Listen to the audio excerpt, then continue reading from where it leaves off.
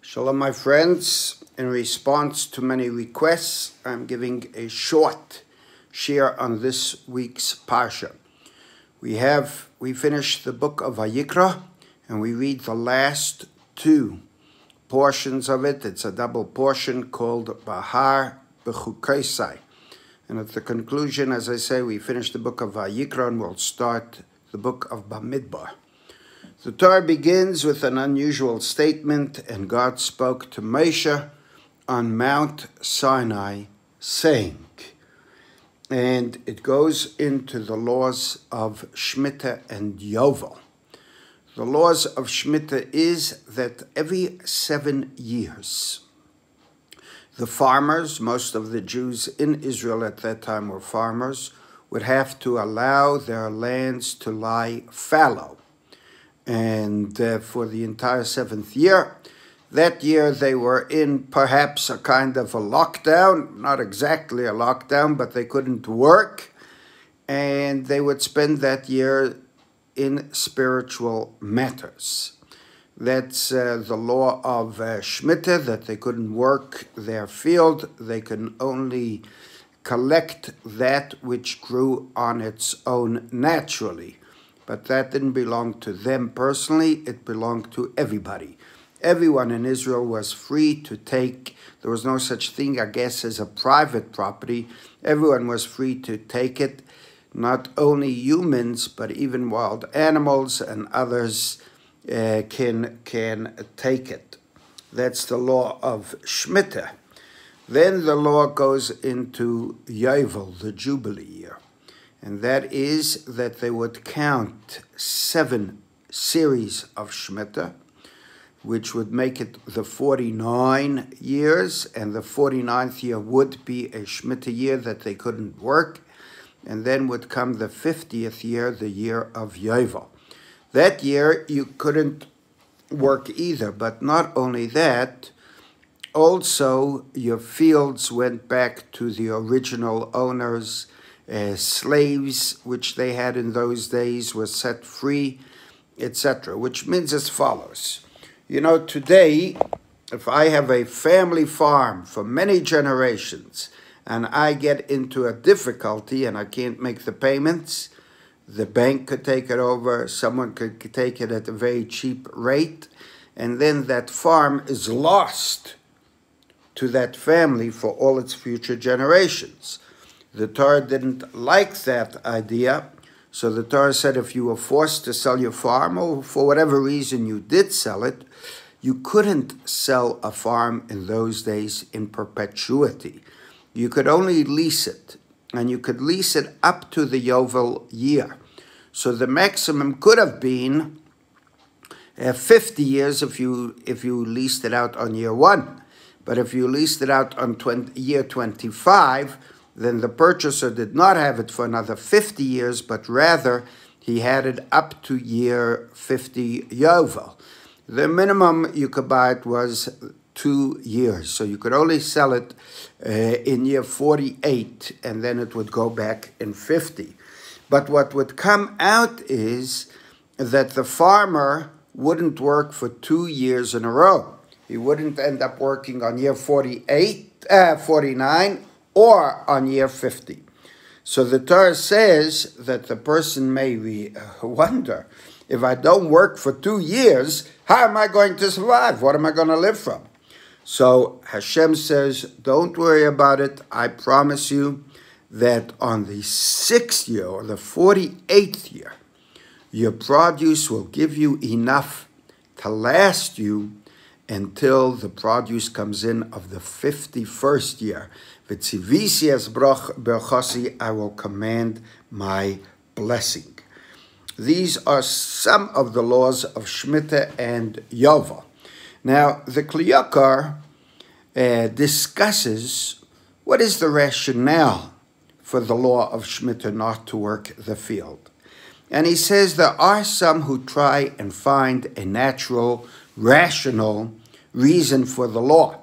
And they say that during the first 6 years, you are taking out the nutrients of all the ground. And so therefore, it makes sense to allow the ground to remain fallow for the 7th year.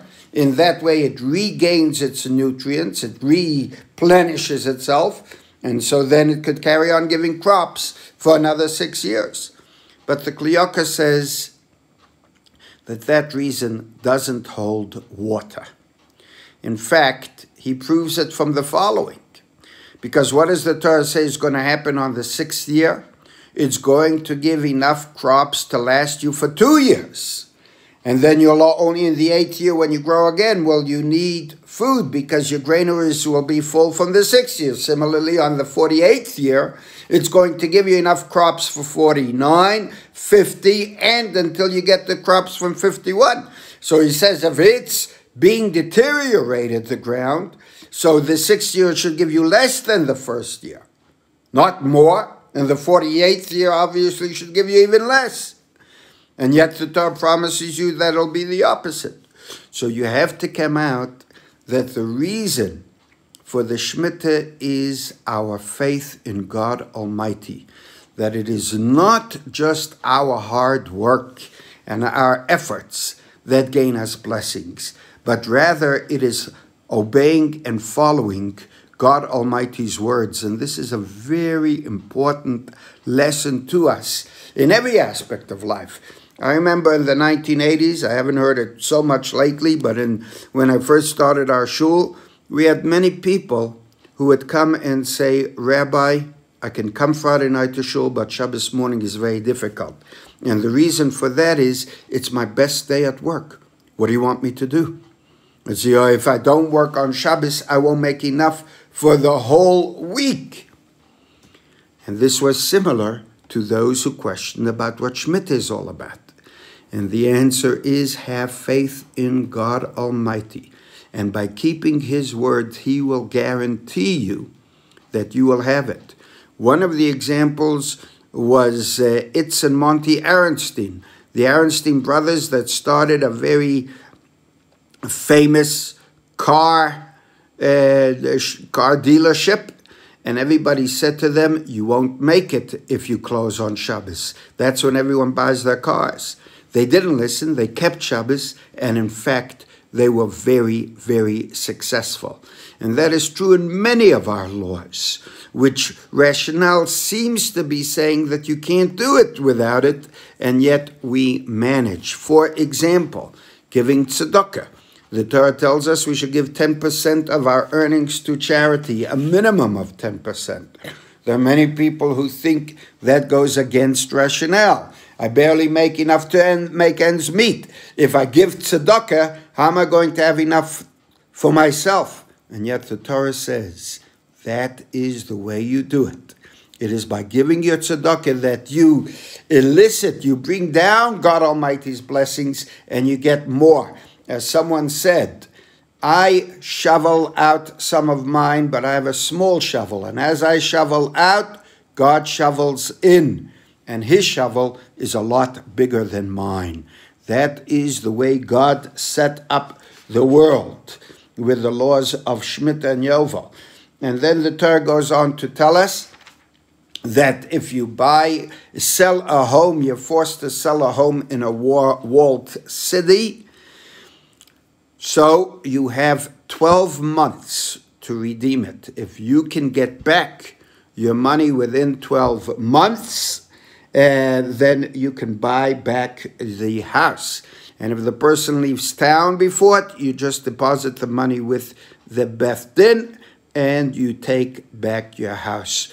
The Torah is a capitalistic system, but with sympathy, empathy, and understanding for others and the poor.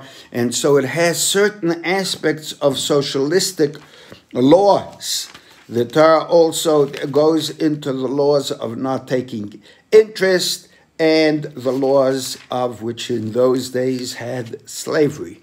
And then we come to the second portion, the portion of Bechukosai.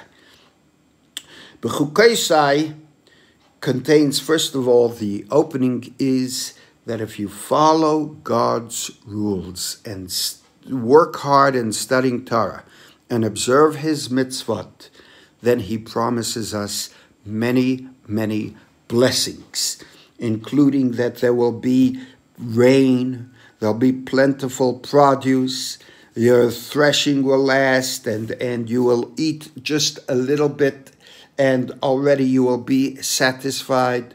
You will have peace. There won't be any wild animals, which is also referring to after Mashiach's times, and there'll be tremendous, tremendous blessings. Whereas if, God forbid, you don't, then it's called the teichacha. The rebuke will follow, and we have here a list of 49 what they call rebukes, curses, that will befall the Jewish nation if we don't obey God. And that is actually what happened. But talking about blessings, the Talmud asks, Schar mitzvah bahai al moleka. There is no reward in this world for mitzvahs. So what does it mean by these blessings?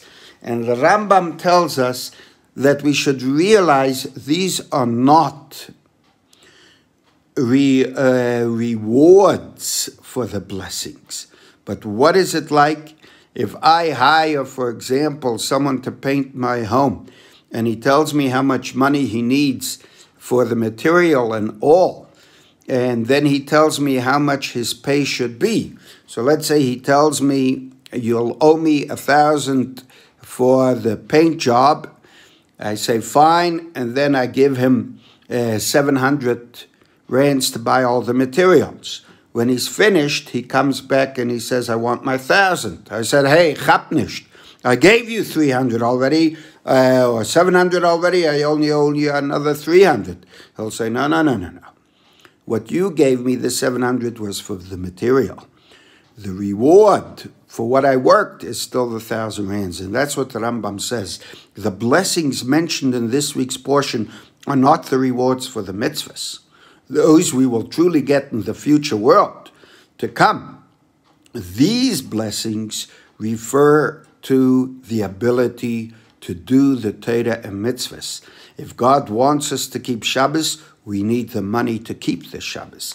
And so to all the mitzvahs. To educate your children, as you all know, it costs a lot of school fees to teach our children Torah, to keep kosher costs more, to give tzedakah costs. So all these blessings are the means that we need to fulfill the blessings. The curses, and we have seen them.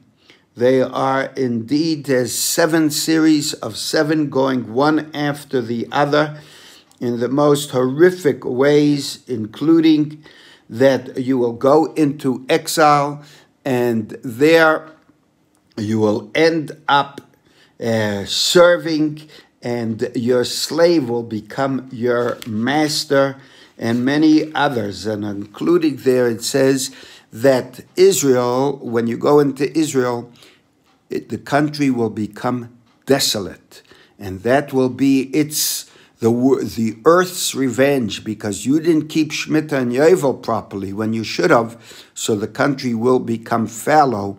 And that was the first 70 years of exile. The first temple's exile was 70 years, which works out according to the amount of Shemitahs and Yovels that the Jews were till then. It's interesting to note that the country indeed did become fallow when the Jews didn't live there. Israel never gave crops for anyone else but the Jewish people. You can even read about from Mark Twain. He traveled to Israel and Egypt and wrote about the countries then, and he says, it's like a desert. It's fallow. You look up the history.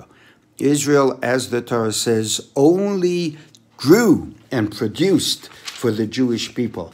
At the end, towards the end of the Teichacha, the Torah says that one thing I promise you, though you go into exile, and though you suffer and are persecuted and die there in many, many different ways, I promise you, you will never be annihilated. You will always exist as a people. And God says, I will remember my covenant with Yaakov, My covenant with Yitzchak and with Avram I will remember, and I will bring you back to the land of Israel, and I will never, ever allow you to become obliterated. And when you think about it, this is one of the greatest miracles in history. You know, they say there was once a German Kaiser who asked his advisor, please give me proof that God exists. And his reply was, the fact that the Jewish people survive through it all is the greatest proof that God Almighty exists. And this is true historically. Many, many nations rose up against us. And as I mentioned in a previous Shiur, it's interesting how many dictatorships felt threatened by the Jews and went out to obliterate them, whether it was true or not true. For example, Stalin, the Nazis, the Romans, and the Spanish Inquisition, and many others felt threatened by the Jews, and they set up final solutions to destroy them. What happened to those world empires? They're gone. Who remains? We are the only nation throughout history who has retained itself. There was an English historian by the name of Toynbee, Yemach Shemoy V'Zichroi, and he wrote a whole thesis on the fact that the world works by nations developing, becoming world empires, and then falling apart, destroying, and becoming nil. So someone pointed out to him that that is true about all the other nations. But look, the Jewish people became a strong nation under King Solomon and King David, but they were never destroyed. They still carry on. He says, no, they don't. They said, what do you mean? Look at all the Jews. He says, those are just fossils from a previous country. So Baruch Hashem, we're not fossils. We're a thriving, wonderful community who makes such contributions to the world, with Israel especially existing and being at the forefront of everything, which is a validation and a fulfillment of the promise of this week's Parsha, that no matter what, God will never destroy us. And then the Torah goes on to the laws of Erchin, which is evaluation, and that is that if you promise to give the value of someone to the temple, then there is, depending on the gender, male or female, and depending on the age, you had a certain price from 30 days to 5 years, from 5 to 20, from 20 to 60, and then over 60 when your value went down.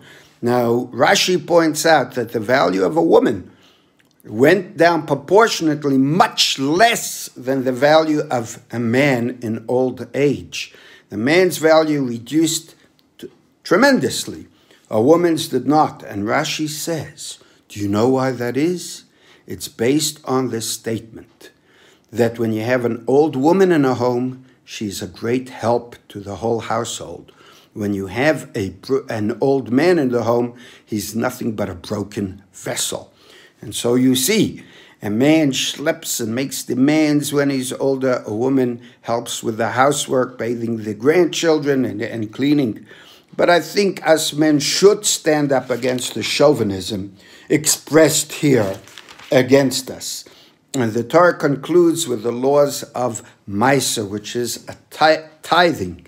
And that is that the farmers, let's say of sheep, all the baby shepselach that were born that year, they would put into a pen, and they would let them out one by one.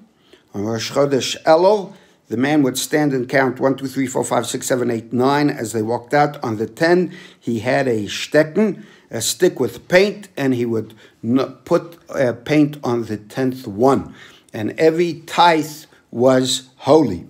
And then the Torah said, you mustn't distinguish between the good and bad, and you mustn't substitute them. What does it mean, substitute? If you say, oh, look at this 10th sheep that came out. It looks thin, it looks crippled, it looks lechi. I will give them a much fatter, better sheep. You mustn't do that.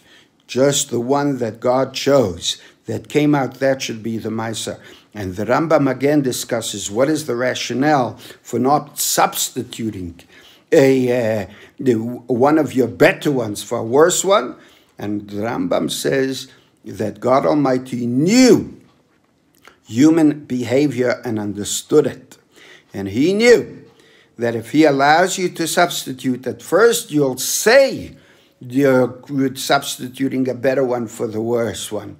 But the truth is, your evil inclination will cause you to take a worse one and substitute for better and say it is. Because when the enthusiasm of doing everything comes, and the enthusiasm of wanting to do the mitzvah, then you're ready to give the best. But when you think about it, you think differently, and you want to give a worse one. So the Torah says, remain with that initial enthusiasm, with a desire to do the mitzvah. Be the generous person you can be, and do the good. And then the Torah concludes with, Chazak, Chazak, Venischazeik. Be strong, and may we be strengthened. Amen. That is our blessing to all of us. To all of us, to all our friends, to all our people, to Israel, especially as Yom Yerushalayim is this coming Friday, and to the entire world. Chazak, Chazak. Let us be strong, and together, Venischazeik. Let us be strengthened.